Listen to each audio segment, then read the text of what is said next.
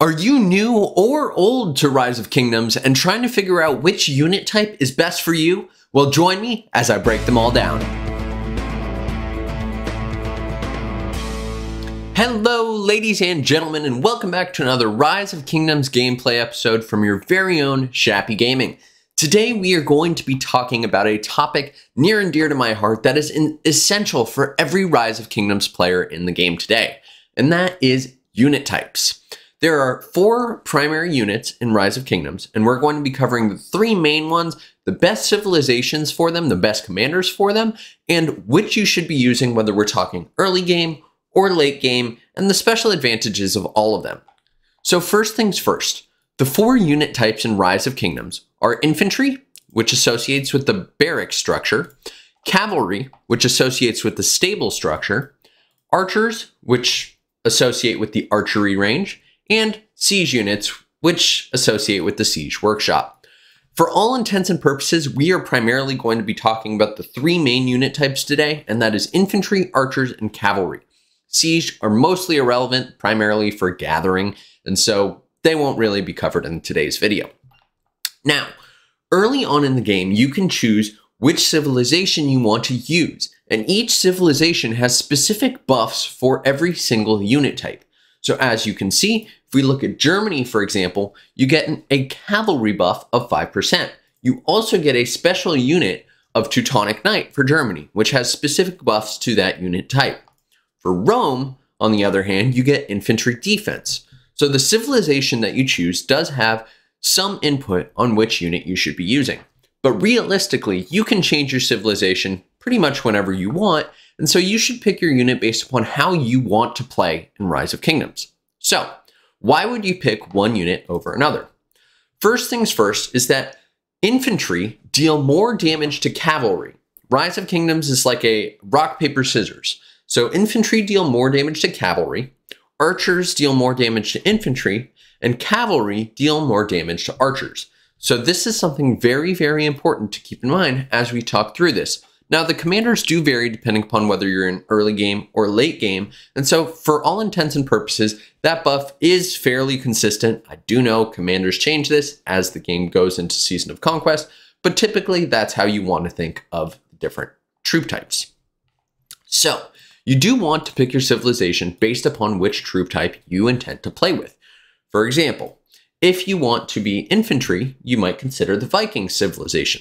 If you want to be cavalry, you might consider Spain. Now, these are not necessarily the best civilizations for you. I do have a video that I'm going to link on the top right side of your screen now, which you can go check out, which breaks down all the civilizations in depth, whether you're starting or late game. But for all intents and purposes, if you're cavalry, the main civilization I'm going to recommend for you is probably going to be Germany, namely because of the cavalry attack buff, and the Teutonic Knights do have higher defense, I believe, than attack. Additionally, you get the troop training speed, which is phenomenal, and AP recovery of 10%. So overall, really, really great for cavalry. If you're infantry, typically you're going to want to go for France because the throwing axemen have the highest health of all infantry types, and the troop health buff of 3% goes across all of your different troop types. Plus, you get this sweet hospital healing buff. If you are archers, you have a little bit more flexibility, but typically I suggest for archers that you go for the Ottoman Empire because you get increased archer health, the Janissary unit is pretty awesome, and you get troop march speed, which is really, really important when we talk about which troop type you want to use. Also, active skill damage is essential because most of the archer commanders are nukers. So, let's talk about why you would choose one unit type over another, and the best unit for how you play in Rise of Kingdoms. Now, the advantage of archers is that they are really good against infantry. Now, the challenge with archers is that early on in the game, there really aren't terribly many archer commanders that are accessible. So let's talk about that. The archer commanders that are really accessible earlier on in the game are going to be predominantly epics, although there are a couple of legendaries, so we'll cover those as well.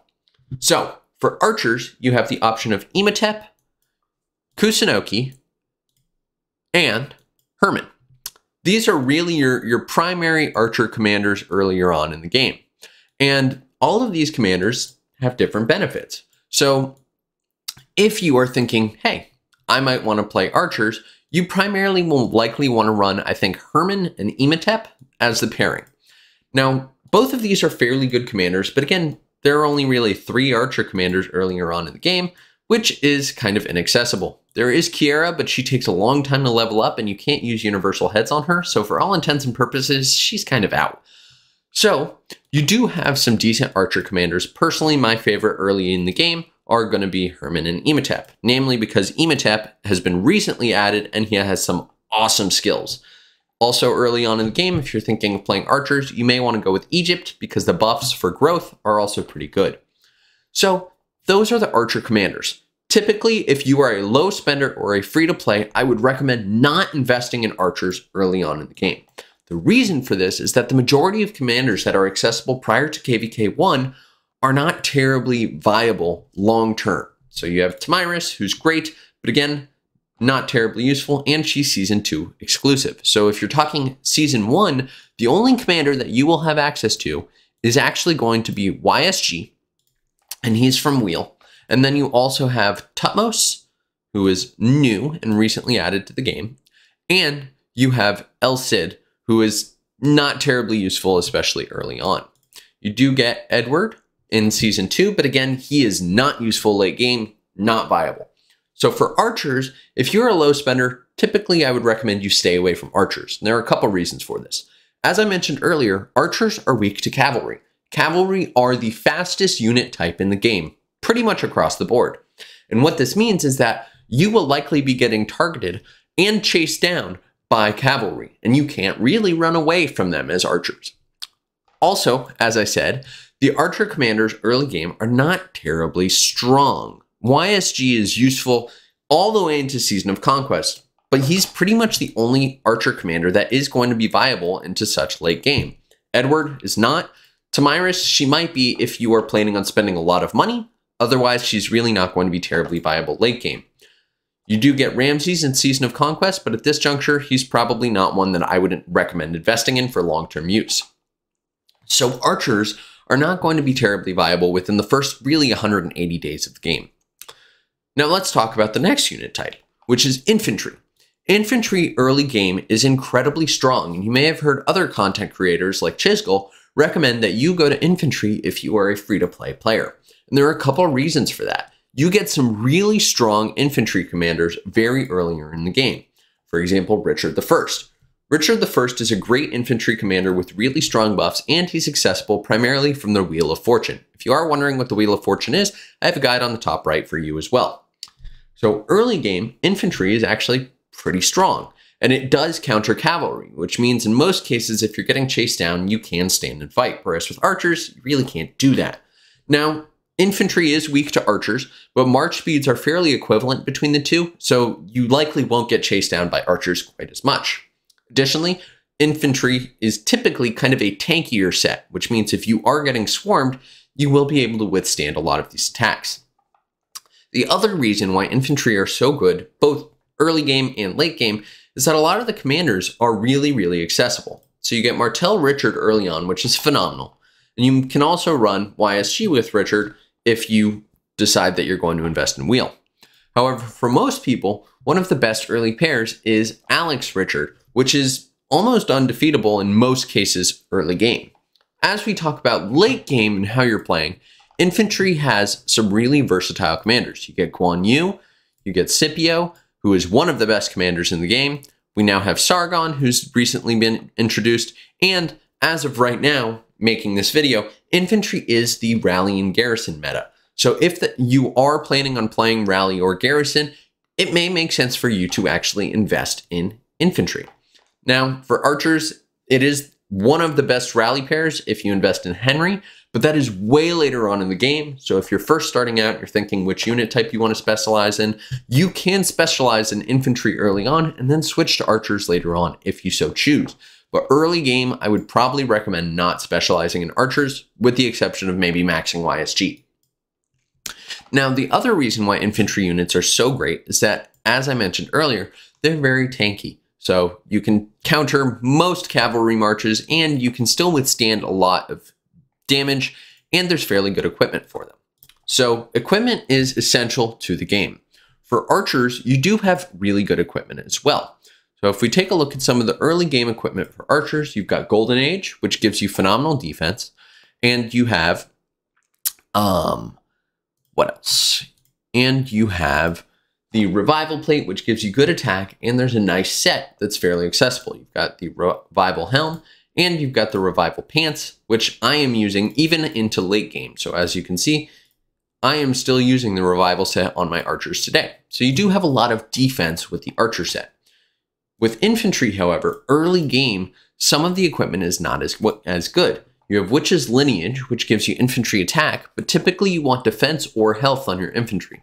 You also have Ian's Choice, or Quinn Soul, which also gives you infantry attack, which is, again, not really what you're looking for.